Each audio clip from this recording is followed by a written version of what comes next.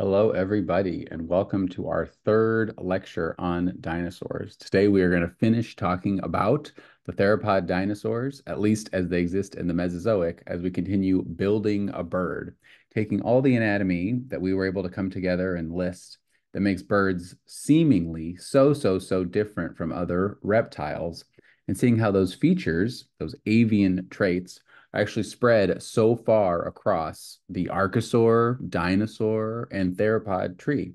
Many of the things that make birds so unique are shared by lots of animals that you probably wouldn't think themselves are very birdy.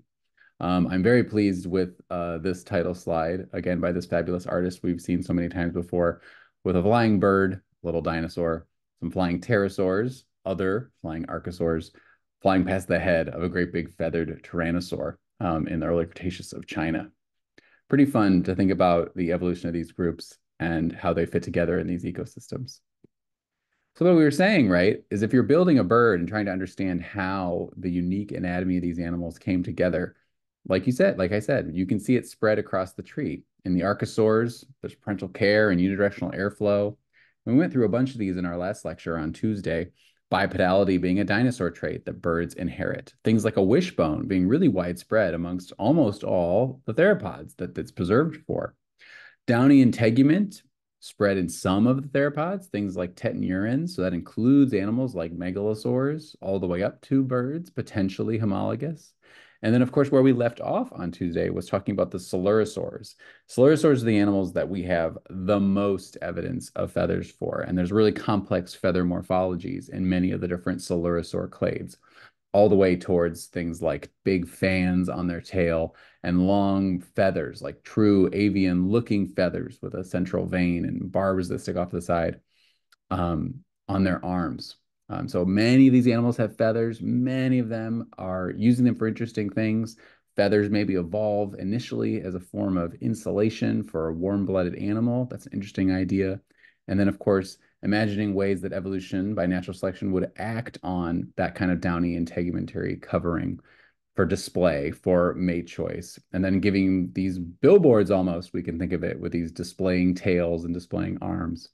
Those are all ideas, and they certainly make biological sense. And it's interesting to me that you can see all these things, the bipedality, the wing-like structures, the pneumatization of the vertebrae, that all modern day birds are using to fly around. Nothing about flight has anything to do with their early evolution and distribution amongst all these other clades. Flying is something that has not happened yet in dinosaurs as far as we've seen, but we've built so much of this bird skeleton and this bird anatomy. And so let's keep going.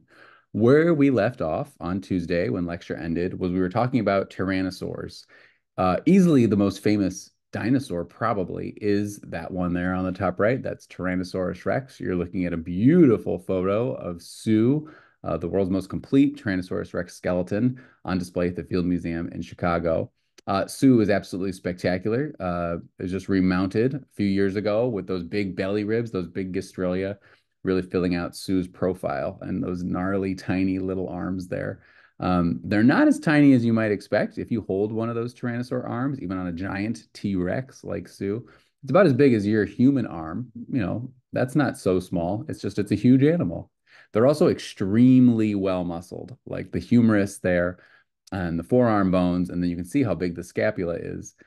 Tyrannosaurs do have relatively small arms, at least the later ones do, but they're certainly not weak arms. And so what's really interesting is, and we talked about this on Tuesday just a little bit, is that Tyrannosaurus rex is an animal at the very end of a long evolutionary history of its family, the Tyrannosauroids. Tyrannosauroids are small-bodied animals, I always think of them as like the coyotes on the landscape in the Jurassic and the early Cretaceous on the northern continents for the most part. You can find them in Europe and Asia and North America. And it's not until the very end of the Cretaceous, the last like 15, 20 million years or so, that the Tyrannosaurids, a family within Tyrannosauroids, get quite huge. And of course, T-Rex is the largest of them all. And so some of those earlier ones, like Utyrannus, that's down there on the bottom right, is a feathered animal. We actually have that skeleton right there of Utyrannus that has fluffy integument all up and down its body. So what does that mean for an animal like T-Rex? Does T-Rex have feathers? That's really interesting. Maybe the adults don't. Is that like a secondary loss? Like how big mammals like elephants and rhinos are like not very fuzzy? Probably because they have the ability to retain heat from their size and they're not insulated like smaller animals are in the same clades as them. These are again are all interesting biological ideas. Would a Tyrannosaurus Rex chick be a little fluff ball and then lose its feathers, lose its fluff as it grows up? That's pretty interesting to think about. So this story of Tyrannosaur evolution from, for the most part, for many tens of millions of years, being smaller animals until kind of the very end of dinosaur times, is a fun one. There's a couple animals from the middle part of the Cretaceous, Moros from Utah and Siskiytyrannus from New Mexico. These are both relatively new dinosaurs named in the last 5 or 6 years. And what's really fun is that Idaho, we have here in our state fossiliferous Middle Cretaceous rocks that you guys have seen a few times already in this class. And there is, believe it or not, a little Tyrannosauroid from Idaho. We only have a few bits and pieces, some teeth, and a proximal femur that was described 2 years ago now. But we actually have one of these guys. And so if you remember on Tuesday, I said that the rocks we have here in Idaho that are just under 100 million years old have the big teeth of like a large allosaur type predator, allosauroid type predator. But then also on the landscape is a little tyrannosaur. And so Idaho does have a T-Rex connection, as we say. But that is, of course, much earlier in time than an animal like T-Rex itself, which is living at the very, very end of dinosaur time. And so, as I said before, tyrannosaurs are super well studied. These are maybe not only just the most famous dinosaur, but maybe the most famous fossil organism in all of like human culture and the human scientific endeavor. Like the public really, really, really knows T-Rex and cares about T-Rex. And so, Tyrannosaurus Rex specimens are extremely coveted. They're certainly auctioned on and can be really controversial. We lose them for research. Um, but the ones in museums help us really understand them. When people are out looking for fossils, they are looking for T-Rex a lot of the time, some people.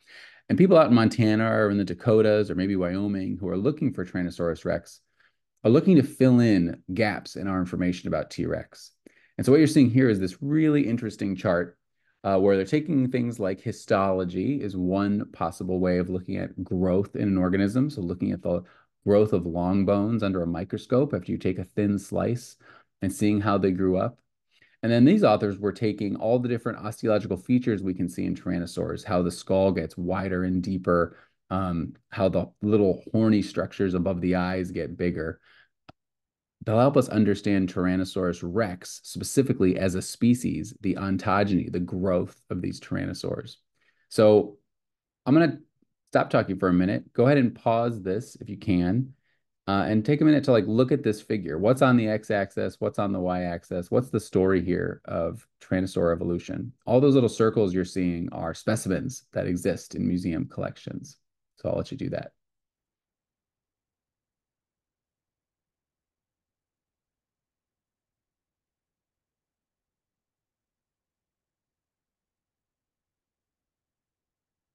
Well, all right. I'm hoping that you were making a couple observations about how the skull of an animal like T-Rex changes through ontogeny.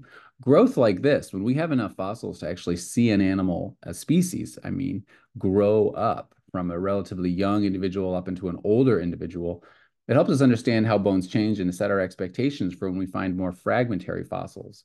You have to imagine, right? You're not going to get any DNA really, really enough to like sequence it and know who's who at an individual level from most tyrannosaur fossils.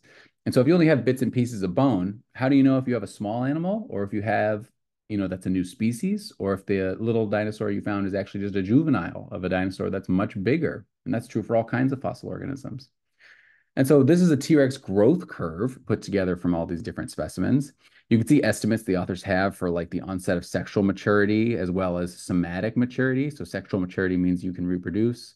Somatic maturity means your body is like stopping growing. You've reached your adult body size. So you can see there's a bit of a range there. I think one of the most surprising things about a figure like this is when you look down at the age on the x-axis. And so you can see tyrannosaurs having this like relatively slow start to their growth and then a very quick period of rapid growth in what we can pretty much tell are their teenage years, and then a lifespan that kind of hits an asymptote. as you get bigger. We have a lot of Tyrannosaurus Rex specimens from that higher end of the size category. And so circles up there like number 31. 31 is Sue from the Field Museum. And so you can see Sue is estimated to be about 28 years old. Is that old? Is that young? It's really interesting. Decades ago, people weren't sure if really, really big dinosaurs were individuals that were extremely old. So this is how animals like T-Rex might have grown, a pretty remarkable growth spurt in the middle part of their life in their teenage years, and then sort of an adult period at this really massive body size. So people have had fun trying to think about what Tyrannosaurus Rex social structures might have been like. Would you have like one or two big adults living with a lot of their like children or nieces and nephews rather, and having these animals that are smaller and more fleet-footed chase down prey, chase, duck-billed dinosaurs towards this big, humongous adult that's part of the group? Is that their social structure? We have no way of knowing that. These are really fun ideas, and data like this help us understand like kind of the demography of tyrannosaurs and how they grew up. It's pretty interesting. Something else that's really cool when we think about animals like Tyrannosaurus is like we've already met some of these allosaurs like Giganotosaurus and those megalosaurs like Spinosaurus. And like we kind of saw with the sauropod evolution, the long neck dinosaurs, it seems like some of these meat-eating dinosaurs, these theropods that do attain these like really massive body sizes, do hit similar levels of maximum body mass. There's not one that's like way, way, way bigger than all the others. Different lineages evolve a massive body size and then hit these seeming maybe asymptotes, and that might be the constraints put on them by their physiology and their anatomy for how big they really can get. And so just like we did with sauropods, I wanted to give you guys a chance to look at like an actual scientific study of body size amongst these animals now. And so I think this is a really wonderful figure. I hope you can see Triassic, Jurassic, Cretaceous down there on the x-axis. And then what you're seeing is a phylogeny of theropods. We have our birds sticking off on the bottom and some Triassic animals, Triassic saurischians way down there up at the top, or wait, I should way down the phylogeny, way up the screen at the top there. And so what you can tell if you look at this is all those ends of the branches on the phylogeny have a little black circle on them. And the size of that black circle gives you an idea of the body mass of the big individuals in that species. So you see some of them are very tiny and some of them are rather large. And then the other thing that's happening in this phylogeny is that you are able to see there's color coding, purple to yellow. And that color coding is only possible because people have done histology. They've cut into the limb bones of these animals and looked at their growth. And so what that is the log, okay, the maximum annual percent growth increase. How much growth is happening within a year, pretty much what we can like simplify that as, of this animal's life. So we can take how big the animal is in an absolute sense, and then the rate of growth each year. So how fast it took to get that big. If I put on a couple silhouettes there's tyrannosaurs, there's some allosaurs like Giganotosaurus, there's Spinosaurus. Go ahead and pause the video here for a second. Look at this figure, make some interpretations. How are these animals getting big? Are they getting big in the same way? Are they getting big in different ways? Use the colors, use the black circles to make some interpretations. What patterns can you notice? All right, please go ahead and pause that video.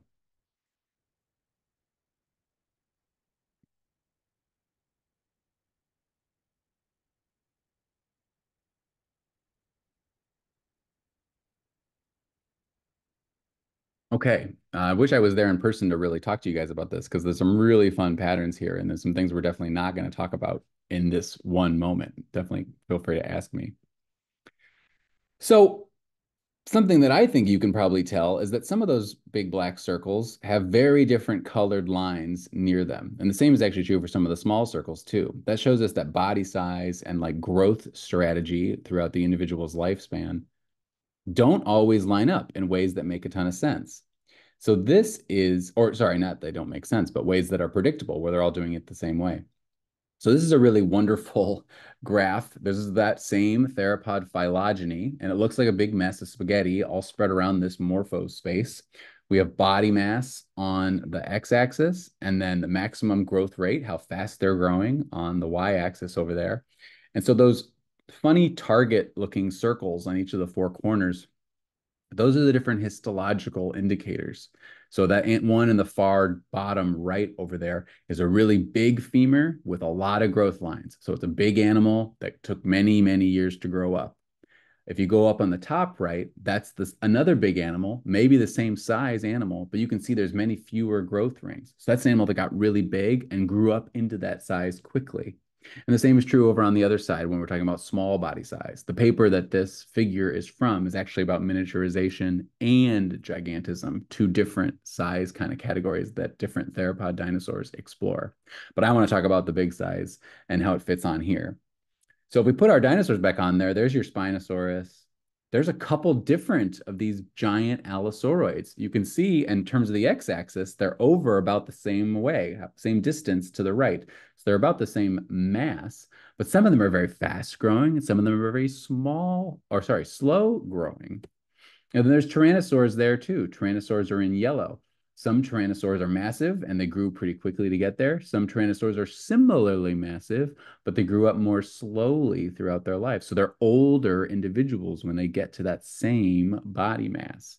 That is really interesting. So even within these clades, there's a diversity of getting to massive body size. This is another figure from that paper that I think is really fun. It takes like the trends from each of these different species and shows us how they got big or how they got small using histology. It's really, really incredible. So you can see animals like Spinosaurus are huge, and they got that way via prolongation. They're lived long lives and they grew a little bit each year. Other animals, like some allosaurids are down there, some allosaurids are way up there. They got big because they accelerated their growth. They had huge growth spurts, probably in something analogous to our teenage years to get really big. So there may be younger individuals that are just as massive. And the same thing is true for tyrannosaurs. Some tyrannosaurs, those are all in yellow, are a little bit more getting their size from prolongation, so living longer lives, growing for more years, whereas others are getting their body size because they're growing very quickly for a few years. And so Tyrannosaurus rex is more on that side, size increase via acceleration, a growth spurt. It's truly incredible that we can use all these different tools to understand how these animals got to be the way that they are and how they did it differently. And I hope you're also sort of, it's impressed upon you that like, even within the allosauroids, even within the tyrannosauroids, there's different ways individual species do it. Remember that evolution is always happening at the population level. You know, we can talk about these big trends in Earth history. We can talk about these huge clades across geological periods. But every time something's actually happening by natural selection, it's happening to individuals in populations. And so it's really remarkable to be able to get this spread. There's no really one clean picture for talking about body size and growth rate. There's many, many, many nuances here. It's pretty fantastic. It's still cool that they're hitting similar absolute massive body sizes and just doing it in totally different ways. All right, thank you for humoring me on that. I think that is a really good juxtaposition with the sauropod body size we talked about earlier. So tyrannosauroids, at least in this class and on this phylogeny, are that first diverging group of the coelurosaurs, these animals that have complex feather morphologies. And you've seen now a few tyrannosaurs that have different kinds of feathers. But now we'll keep moving up the tree towards our birdie friends.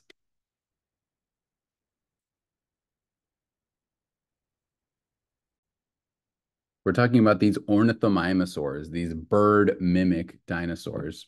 Most of the ornithomimosaurs are kind of commonly called ostrich dinosaurs. And so the birds that they're mimicking are ostriches. One of the other genera besides Ornithomimus is Struthiomimus, which literally means ostrich mimic. These animals are probably extremely fast. They have very long and very powerful legs. You might remember the really large ornithomimid, Gallimimus, that's in that movie Jurassic Park, the ones that are moving and are flocking this way. And so a lot of them have very reduced dentition and beaks.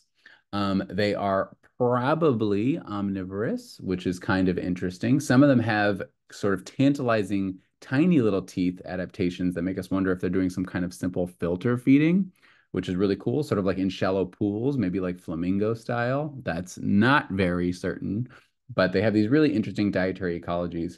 You can see tiny heads on long necks. That animal Ornithomimus, there's beautiful specimens from Canada that show us those big feathers on those forearms. So this is an animal, again, that is not flying, but probably using feathers for display. And so these are probably some of the fastest dinosaurs, and I think they are pretty interesting in and of themselves. But one thing that this clade is getting more and more famous for is for the really oddball animals that are within it, animals that are sort of weirdos off of this base model, animals like Ornithomimus there on the right. And so I'm talking, of course, about one of the most famous of these examples is Dinochirus, which is a set of arms there on the left-hand side of this picture. Those arms were found in the middle part of the 20th century. The arms themselves are like 8 feet long. And for many, many, many, many years, the only fossils we had of Dinochirus were these arms. And so, what kind of nightmare dinosaur must have existed? What kind of terrible, ferocious predator must have been walking around with these huge 8 foot long arms with huge claws on the end? Who ever could imagine?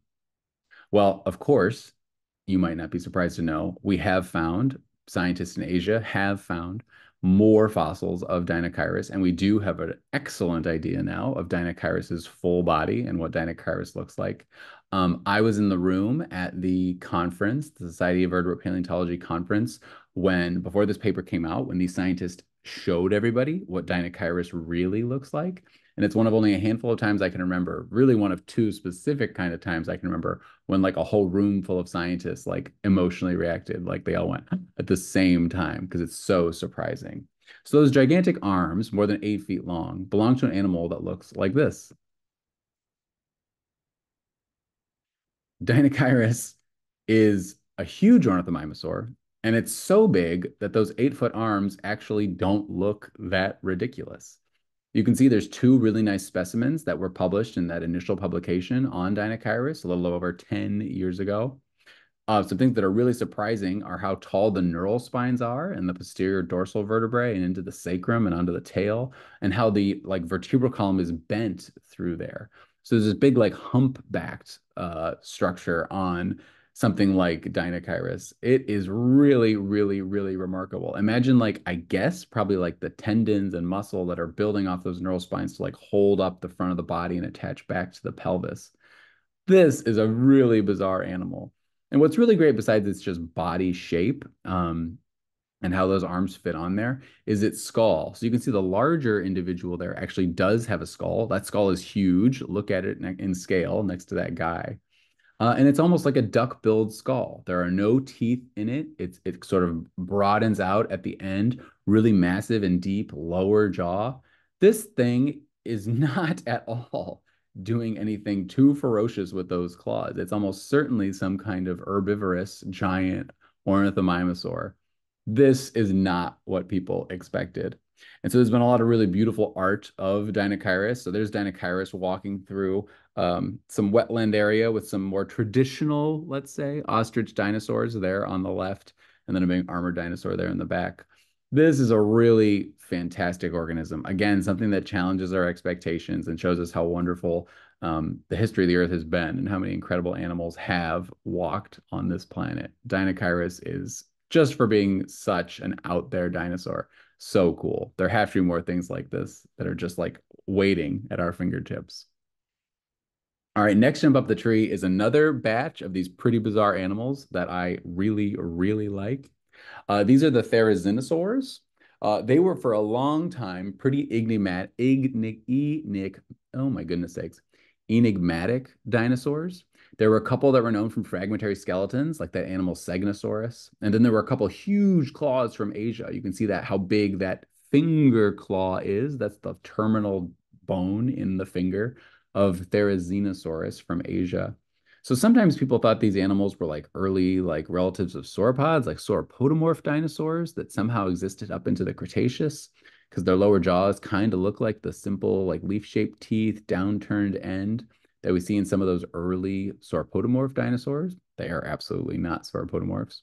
We have a much better idea of what they look like now because people have found other species with more complete skeletons. This is Nothronicus, which is known from the US, from the Southwest. And you can see why these animals are now kind of called sloth dinosaurs.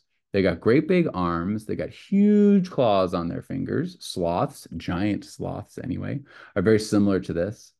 Nothronicus has a pretty capacious gut. You can see the pubis there is turned backwards a little bit.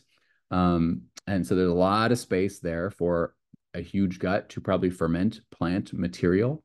The head is delicate. It's on the end of a really long neck. They've got teeth that are very small, probably leaf eating, little leaf teeth with little serrations on them for eating things like plants, almost surely. I always wonder what kind of tongues and things like therizinosaurs would have had, probably for like slurping down leaves. It's an interesting idea. I do not remember or know if we have any evidence for that. But certainly those great big hands are often reconstructed as like being used to reach and like pull vegetation in close to the animal. So the animal can kind of pop a squat and reach up and just pull tree branches down to its mouth and move its head around amongst them. Really interesting. The really large therizinosaurs, that digit one, that on the foot, that toe that's up high on the back of the foot in most theropods, comes down onto the ground. And actually, you have like a four-toed foot in some of the really largest therizinosaurs. So for a long time, people had found these pretty rare, but they still found them four-toed tracks from the Cretaceous, and no one knew what animal could be making four-toed tracks because most all these big dinosaurs, if they have their toes sticking out, are down onto three toes. And so this is probably a therizinosaur. Of course, some of the early therizinosaurs from the Cretaceous, early Cretaceous, I should say, animals like Beipiaosaurus there from China are found with fluffy integument running along their bodies. You can see on the back of the skull there and down the neck, then on the back. That sort of long filamentous integumentary structure is present on these dinosaurs, literally. And then another ones like Falcarius there is a very small therizinosaur relative to the others, known from places like Utah. So it's really interesting to imagine what these animals might have looked like with their fluff fully on and with their arms all tucked up. They certainly had the ability to tuck their arms up, kind of fold them like a bird does today. But these animals, I think you will appreciate, are not all that bird-like. Easily the coolest therizinosaur is the great big one, Therizinosaurus. That's the owner of that claw that's there in that picture.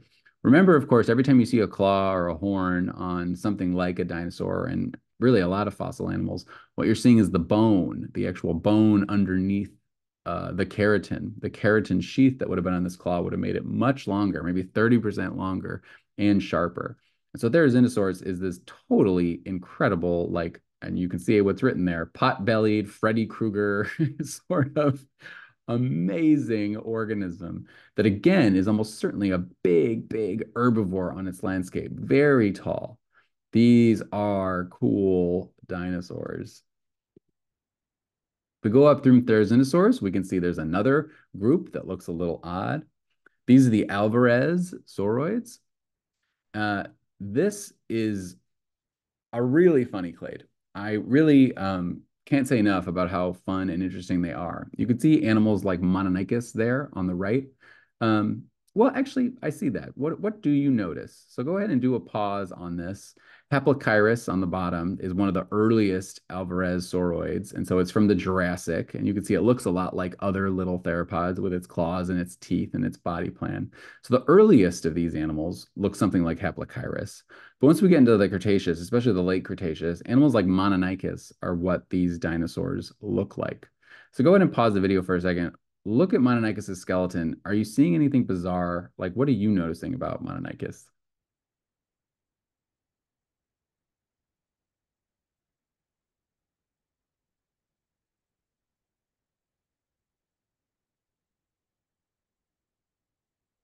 All right.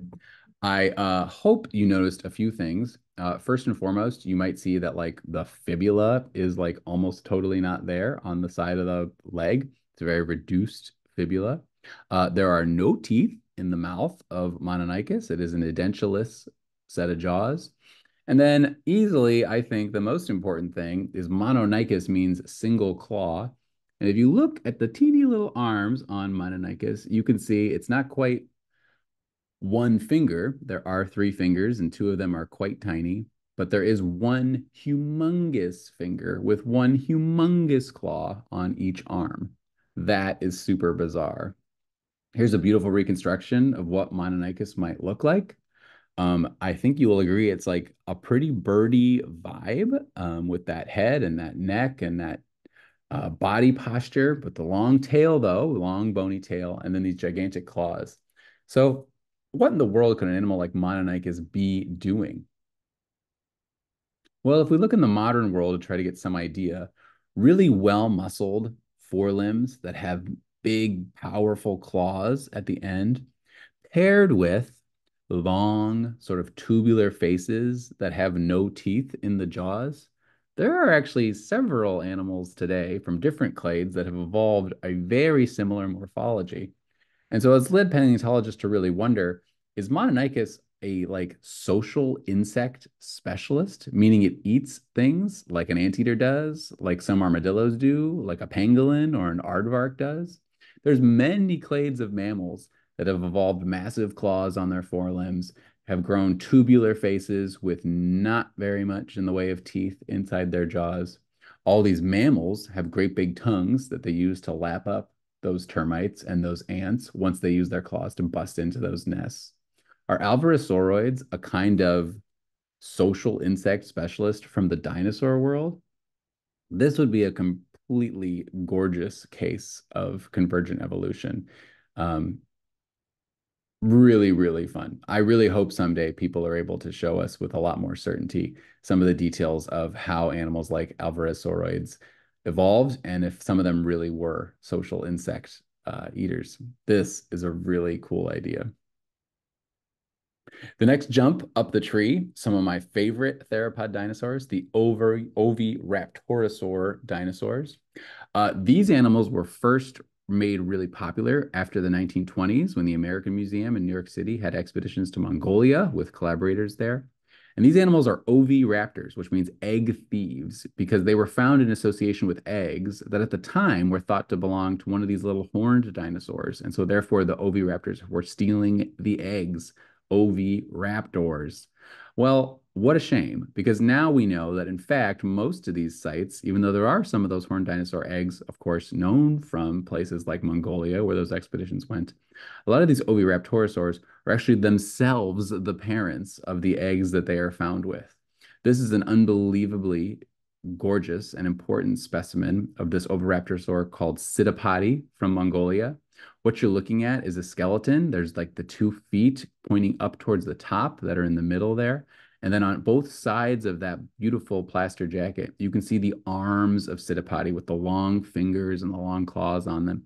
And those arms are draped over the eggs. This is an organism, don't know if it's male or female, that died as some sandstorm or a dune collapsed and buried it on top of its eggs. It is literally covering its eggs as its last act before all of them were buried together. So, what a bummer to have these animals be called the egg thieves, when in fact, many of them, we have excellent evidence, were quite good and attentive parents, at least on their nests with their eggs in it. Oviraptorosaurs have a lot of details that birds also have, and many of these specific details are convergently evolved. Things like the beaks of oviraptors. Some of them still retain a couple teeth in their mouth, even though they have a beak. Their tail fans. Oh, here is Oviraptor sitting on a nest, and there's that Psittapodi with a diagram showing you how the feathers of the arm would have been covering those eggs when this animal was buried. Here is the postcranial skeleton of an oviraptor called Nemingia, the pelvis and the limbs and the vertebral column. And those distal caudal vertebrae are fused together in a structure called a pygostyle. This is not homologous to the structure that birds have that we also call a pygostyle. This is an independent evolution of that. What it is a bunch of caudal vertebrae all fused together. And because of that, they can host many, many feathers that radiate off of them into like a kind of tail fan. Here's a really beautiful Oviraptorosaur feather from the early Cretaceous of China. You can see the details of it, that central rachis and then the barbs coming off. This feather has colors and it looks a lot like the feathers that you guys know of from birds. There are tremendously huge oviraptors out there, which I think are so cool. So that scaled picture there in the orange, there's an oviraptor that's like, a 4 or 5 foot tall animal crouched onto its eggs. That's what you've been seeing in these other images. And then over top of that is this gigantic animal called a gigantoraptor. Pretty incredible name. Also from Asia. It's one of these humongous oviraptors. Really, really, really surprising that, again, animals like this could get that big. This is very, very bird-like without being much of a bird at all. I want to talk about these giant oviraptors too for a second. So Idaho, actually, if you were to say, what's the biggest dinosaur known from Idaho's Cretaceous? The answer is one of these giant oviraptors. The rocks we have here in Idaho are about the same age as the rocks in Asia that produce that animal, Gigantoraptor. And so Idaho's always been famous for having really big oviraptor eggs that we find in our Cretaceous rocks. When we have complete ones, they're about 15 inches long. That is a big, big egg. So if you guys come on down to the museum, you can learn a lot about oviraptors and their reproductive biology and what colors their eggs are, because these are animals that thankfully, because of all these studies in Asia for the most part, we know a whole lot about how they reproduce. There's some really, really incredible things. This is some beautiful artwork that we had commissioned for our exhibit here in Pocatello. I hope you can appreciate how birdy these animals are. This is a non-flying animal, but of course it's got feathers on its arms, on its tail. It's got a beak up on two legs. This is seeming so bird-like, and yet it's also so very different. Really cool stuff. When we had these eggs, we knew we couldn't just show people eggs to build this exhibit. So myself and some of the techs down at the Idaho Museum of Natural History spent the last few years sculpting from scratch every single solitary bone on a digital model software and then 3D printing them. And then, of course, we had people up at the College of Tech doing auto painting and welding to help build our armature to show you what Idaho's giant oviraptor looked like. So there's me and our education lead building one of the legs. Here's the hands looked like as they were coming off the printer and being put together. And here's a nice diagram of what it looks like if you come in to see it in the exhibit. Pretty special to have an animal like this from Idaho. This is an organism that is just as much part of Idaho's history as things like mammoths and trilobites and the buzzsaw shark. So it's pretty spectacular stuff to have so many eggs and then to be able to show the public what Idaho used to look like. Something I'll come back to. I think when people these patterns in body size and convergence in different clades can be really, really interesting. Nothing about this is really specifically about convergence, but it's showing you three giant theropods, a Therizinosaurus, Gigantoraptor, an Oviraptorosaur, Dinocyrus, an Ornithomimosaur. All of these animals have different levels of evidence that they are herbivores, certainly omnivorous at least, and probably herbivores, all of them. Um, these are very fun and surprising organisms. Keep in mind that they are nested deeply within the theropod family tree, the meat-eating dinosaur family tree. And especially with animals like Therizinosaurus and probably Dinocyrus, Gigantoraptors maybe a little more up in the air. We have really excellent evidence for them being herbivores based on their anatomy, their capacious guts, the way they don't have any teeth, the way their small heads are. These are interesting organisms tucked right in there amongst some of the most famous carnivores of all time. Because you can see, as we go up in towards birds, the next group we would run into are the raptors, these dinosaurs that are like tyrannosaurs, extremely famous for their carnivory. And so that pattern, thinking about dietary ecology and what we can expect, carnivory amongst tetrapod groups, small-bodied carnivores, are very often the founding members of all the big radiations of reptiles, and that's true amongst the synapsids, and it's certainly true for things like amphibians. It's very compelling. Herbivory almost always evolves within a clade. And so if we look at the ancestral diet for theropods, the ancestral diet for dinosaurs, the ancestral diet for Archosauria, they almost always optimize as like, yeah, carnivory. That's true as you go up the theropod family tree as well. And what I think is kind of fun in Coelurosaurs, and this was something that really got me excited about paleontology when I was first getting into graduate school, is wondering like, oh my gosh, is there a moment on the theropod phylogeny somewhere in Coelurosauria where like we would expect herbivory or some sort of omnivory, if I'm really being specific and not waving my hand so much, something deviating from just strict carnivory somewhere in that part of the tree. So I think something that would be cool is pause the video for a second, read those questions there on the side. How confident can we be of ancestral diet? What kind of information would we need? new fossils, new ways of looking at the fossils we have to answer that question. And what are some possible answers to this question of like what's going on with diet as an expectation along the theropod stem? So go ahead and pause the video and think about that for a second.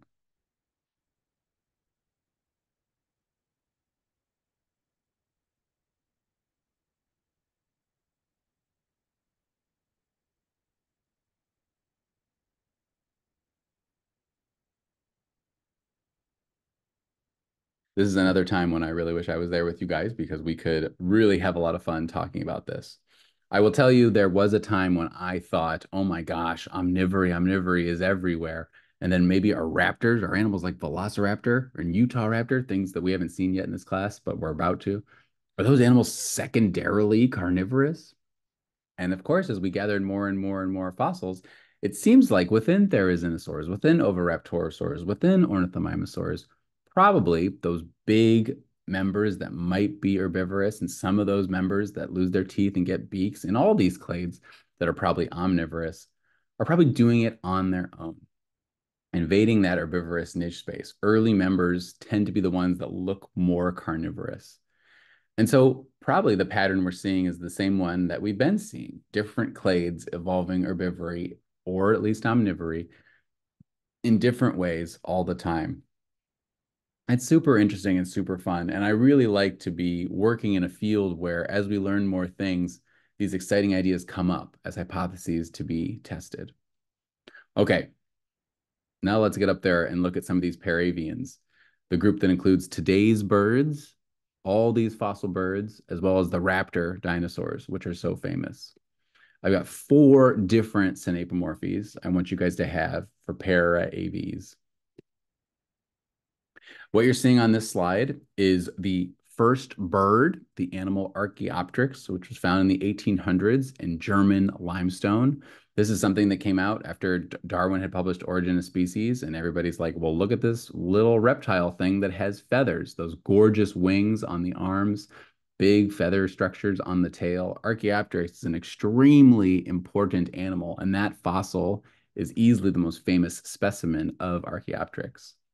And then on the right-hand side, that is an animal called Anchiornis. It's a little raptor dinosaur, part of this group called Troodontids. And it itself also has many of the same features that Archaeopteryx has, even though it is on the kind of raptor side of the Paravian family tree.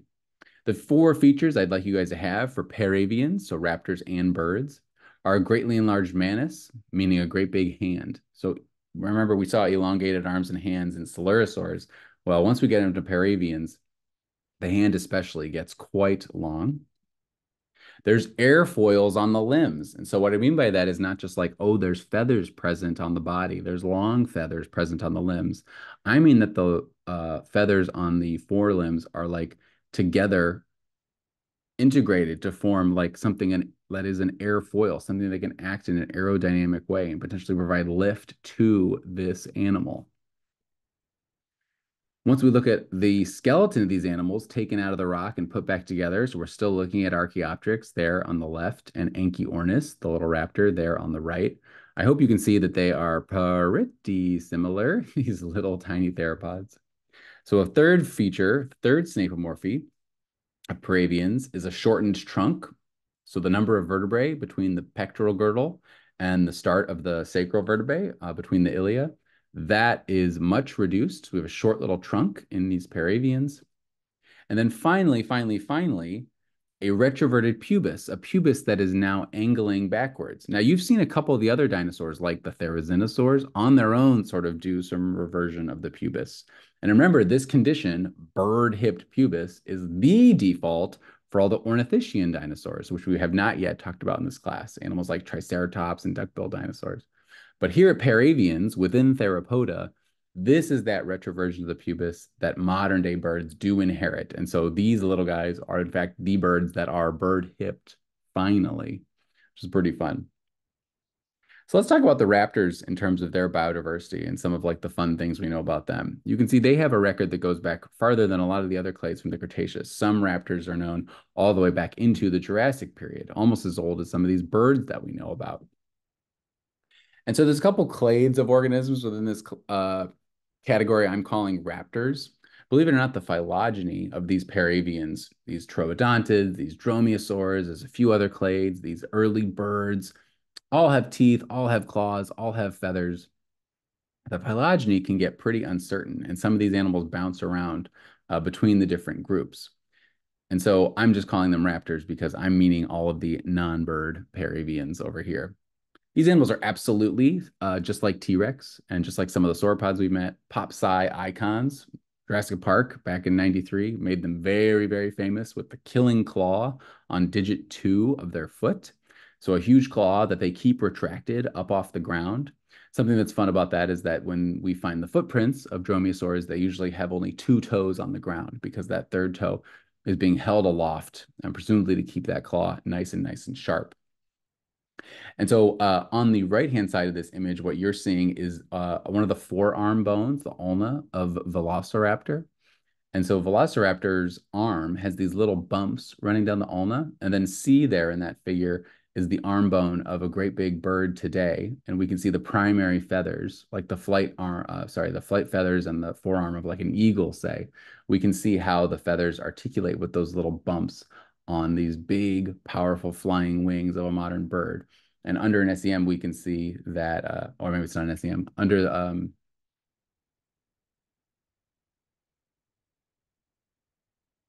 yeah. Oh no, no. Okay, sorry about that. We can see the bumps on the forearm of Velociraptor, showing that it also had these big feathers sticking off of its arms. Some of the earliest of these raptor dinosaurs, animals like Anchiornis, are from the Jurassic period. Microraptor is a little dromaeosaur from the Cretaceous period, and they're not too big. These are small-bodied organisms. We see the common ancestor of paravians as like, an animal that could really like land on your arm. You could hold it up on your arm. And we're having them often found in forested habitats. You can see that they have great big airfoils on their forelimb that look a lot like the wings of birds. Many of them also have airfoils on their hind limb. Their leg has a wing, quote unquote, sticking off of it, and not to mention the big spread on their tails. These are really interesting organisms. Anchiornis is one of the animals that we actually have a decent idea of its color scheme, at least the patterning on its body. So that sort of black and white coloration with some sort of rusty or red color on the top of the head and the back of the neck. That is pretty wild to have a like almost woodpecker color scheme on this little dinosaur. So Anchiornis is one of the few animals we have a good idea of its color, or at least a constrained idea of its color and its pattern.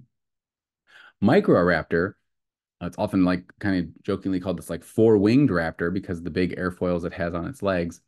This painting by Brian Chu is one of my like favorites because the ginkgo tree that these animals are in, we find fossils of those leaves. In the same spot, we find fossils of these early birds. In the same spot, we find fossils of Microraptor. And there's even a specimen of Microraptor with the leg of one of these birds inside its gut cavity because it probably ate that bird. So that's a very accurate piece of paleoart there in the forests of China in the early Cretaceous, giving us some idea of what happened. Microraptor is another one of these dinosaurs. We have some idea of its coloration. So it's a very dark colored animal, as far as we can tell, and has some level of iridescence in its plumage. So you can think of it kind of like a crow color scheme. That is very magical and very fun that we can know that. So you can see a lot of these early raptors, remember birds themselves, the earliest birds like Archaeopteryx are back in the Jurassic with animals like Anchiornis.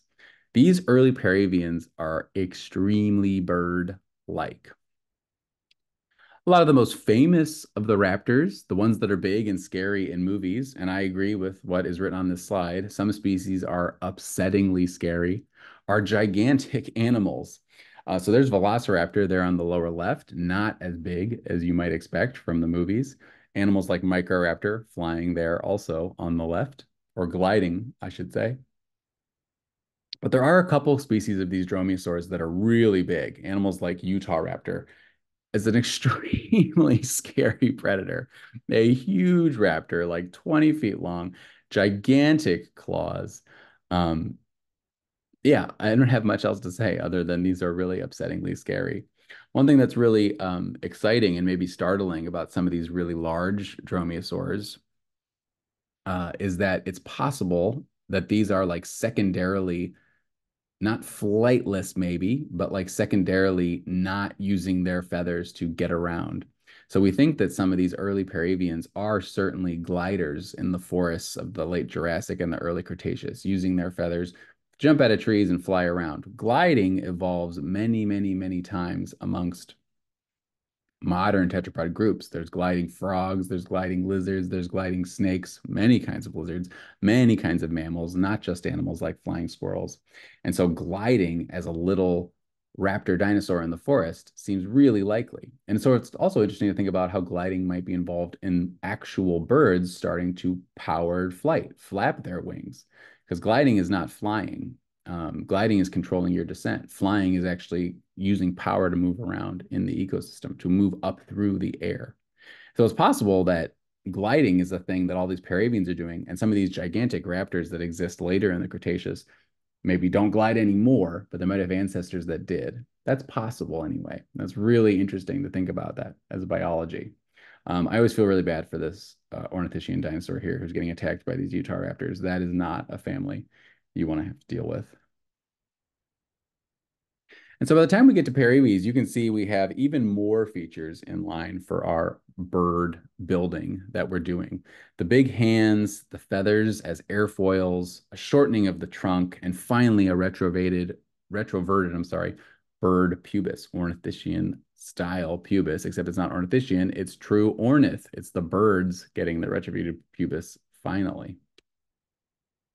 So let's actually talk about birds.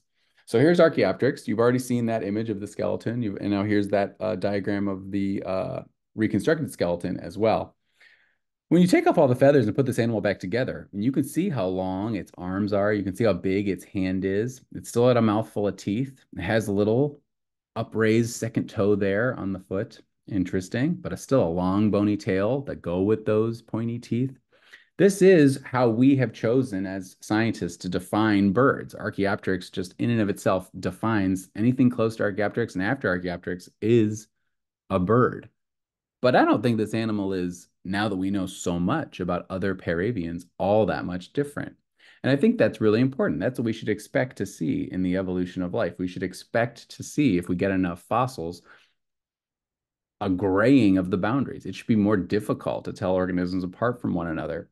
And so the early bird really isn't too different from some of these earliest raptor paravians. I think that's really special. So there's our avian lineage that goes all the way back into the Jurassic. And so it's interesting, we talked about it in class, that we have a bird fossil record that's older, and by bird I mean these avialians, Archaeopteryx and all of its relatives that are including modern birds, that go back farther than a lot of these dinosaur clades, farther than therizinosaurs, farther than ornithomimosaurs, into the Jurassic. Now I want to take the chance to like blow that arrow up and show you guys some of the actual bird, true bird diversity that existed during the Cretaceous. Birds were a part of dinosaur ecosystems for like many, many, many tens of millions of years. You can see it's almost 100 million years of the Mesozoic that there's animals that you would probably be comfortable calling a bird flitting and flying around. You don't have dinosaurs going extinct at the asteroid impact, and then birds are just living dinosaurs that are still here. There's birds for 100 million years of time that you would definitely call dinosaur time, the late Jurassic and the whole of the Cretaceous. So if we blow up that arrow, we get a lot of different birds. And I want to talk a little bit about how those birds maybe got their flight. And so you can see this phylogeny. This is what you've seen before. There's paraves, and then on the left is raptors, and on the right are the true birds. And what you're seeing here is the different airfoils on their bodies. The wings on the arm, the like quote unquote wings, or the airfoils on the legs, and then their expanded tails. And so you can see after Archaeopteryx, there's a couple of these birds that have these fancier pants tails, but you lose the airfoils on the legs. As birds probably developed their own ability to do powered flight, they're moving probably from something like a glider who just wants a lot of surface area to something that has a pretty sculpted wing that's used to actually power the animal through the air. So animals like Sapiornis and Jehornis, all the way up to Columba, which is the living pigeon, we're seeing an emphasis on the tail for steering and then all the power coming from the forelimbs. And so there's probably a lot of experimentation in gliding early on in paravian evolution. And one of the reasons I wanted to show you guys this is to show you another group of organisms that's sort of part of this conversation, but absolutely doing their own really, really, really weird thing. Way off to the left there, I hope you can see Epidex ipteryx, which is one of these really, really bizarre animals that's only alive in the Jurassic during this time of experimentation in the gliding arena. So I'll let you take a second to look at Scansoriopterygiids. There's two of them here, Scansoriopteryx itself on the right and Epidex ipteryx on the left. These are some really wild Jurassic evolutionary experiments. These are animals that are not very common to find in the record. Almost always throughout Earth history, arboreal animals, animals living in trees, make very poor fossils. They're not often fossilized, and many of them are small. They have delicate bones, and they're not likely to fossilize even if they're fallen into the right habitat, even if they fall down into a pond. It's really rare for them to fossilize. And of course, we have to find those fossils. So I always think of these animals as something that really challenges us because it makes us think, oh my gosh, what else are we missing if these animals existed in the middle and late Jurassic and they're this bizarre? Let's go ahead and take a second, look at these Scansoriopterygiids and tell me what you think.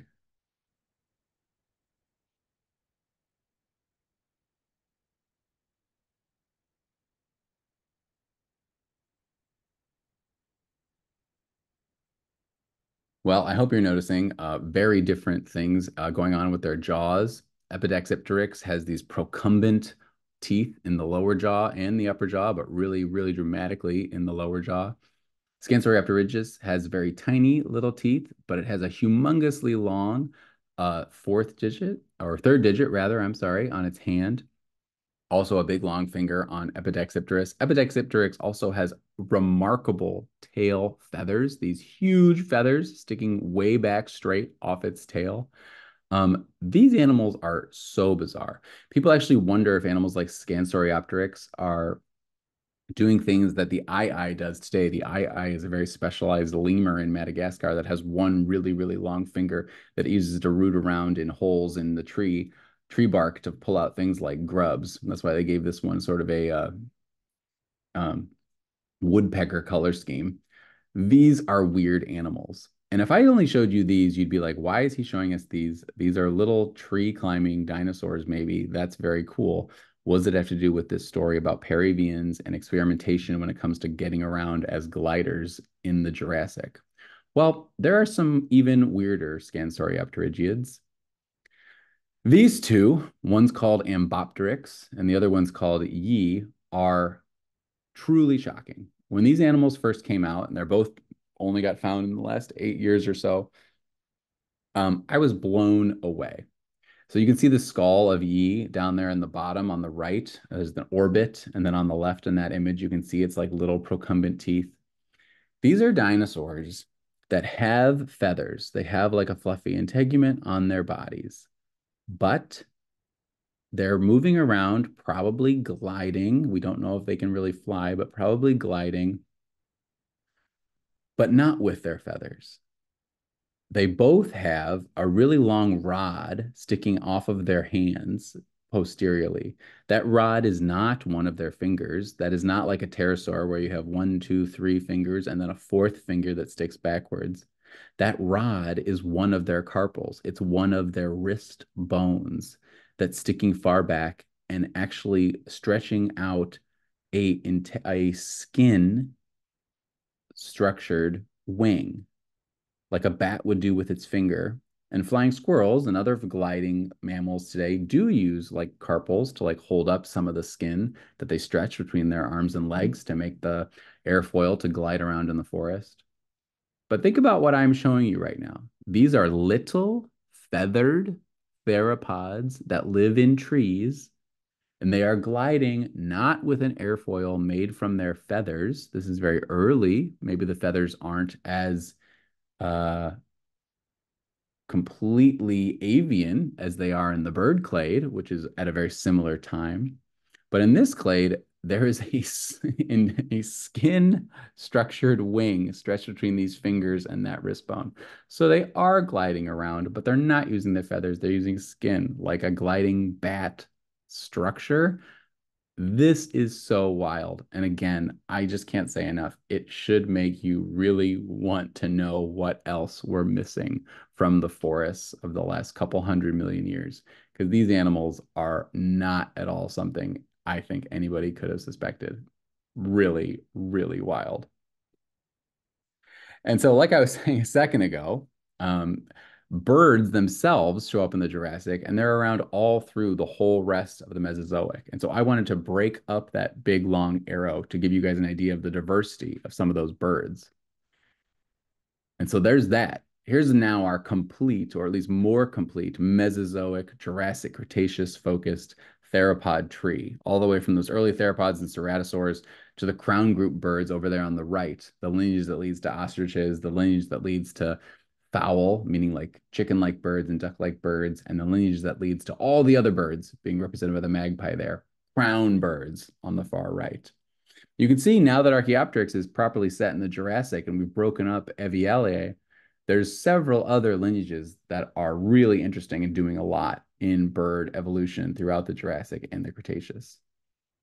There's aves today, crown birds, the common ancestor of all the living birds and all their descendants. There's three synapomorphies sort of spread through Mesozoic bird evolution that I want you guys to know that will help us finish building our bird. The first is the pygostyle. So the avian version of that thing that oviraptors you've already seen also evolved on their own. And so that is a shortened tail, and then the distal caudal vertebrae is all fused together to host like the tail fan that modern day birds have. A little bit farther up that bird family tree is when birds get that keeled sternum. So that deep sternum we talked about in class that can host the massive flight muscles used to move the wing up and down, power strokes. So you can see a lot of these birds before that were quite diverse are really birds, but they don't have that big, deep keeled sternum. They're obviously flying, but they're doing it differently. And then finally, that last red tick mark that on this phylogeny anyway is only referring to crown group birds is that loss of teeth, the marginal dentition, teeth in the maxilla, teeth in the dentary. You guys did a great job in class thinking up all the ways that birds are set apart from other reptiles. Bipedality, feathers, no teeth. The fossil record shows us these amazing things and how they evolved and in what order they evolved. And maybe that gives us an idea of asking questions of how they might have evolved. I think it's amazing that so many of the birds in the era of dinosaurs, you're going to hear about them in a second, have their teeth. The loss of teeth is something that is only true for the modern day bird groups.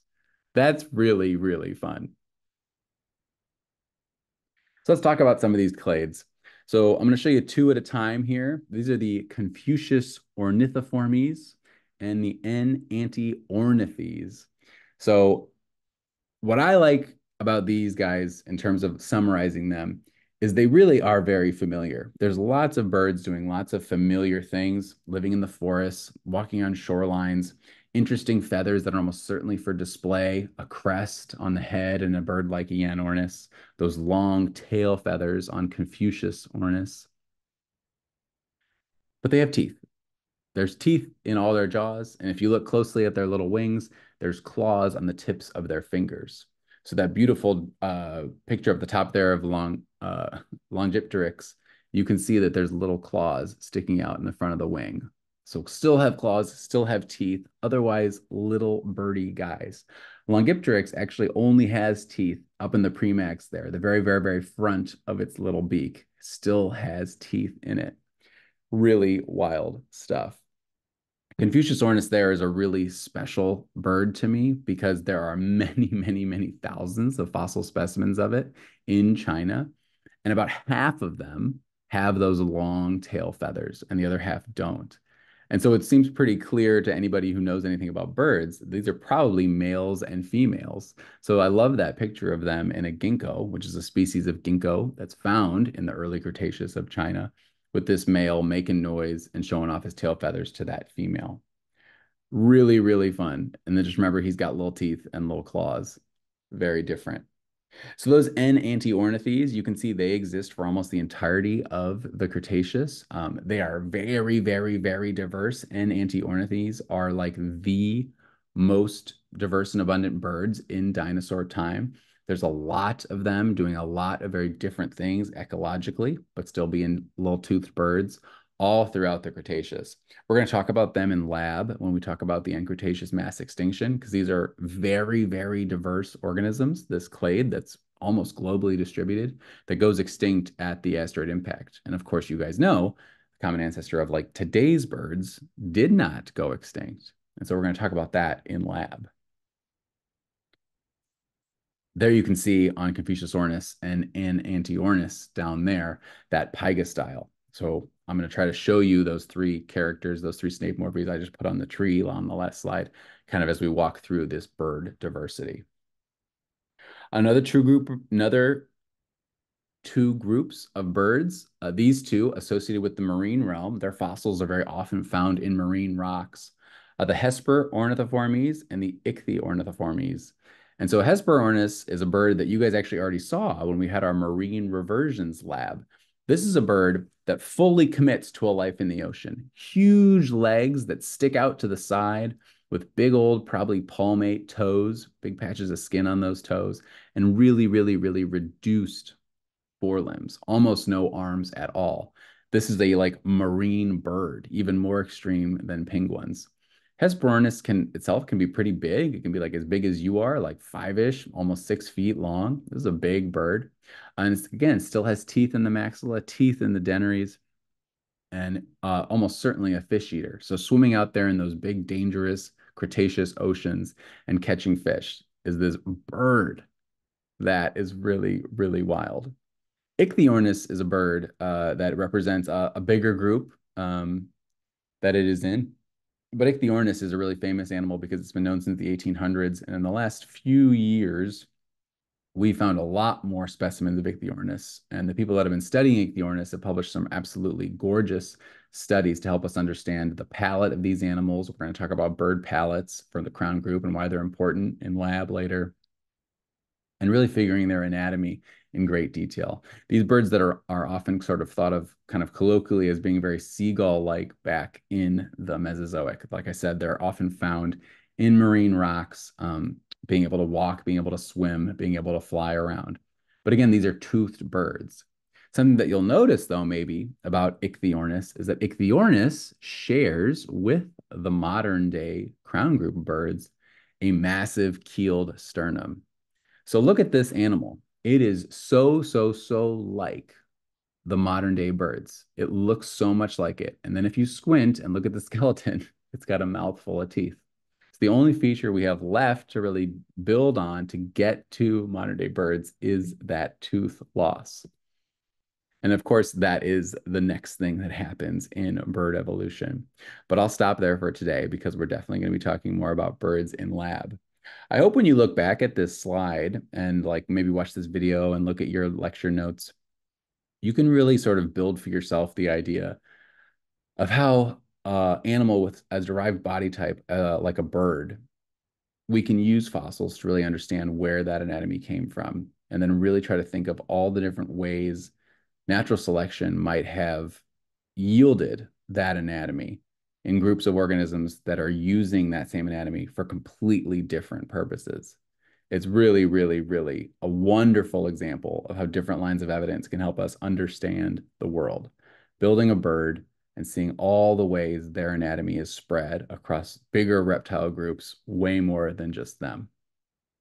All right, I hope you guys have a really wonderful spring break, and I will see you after.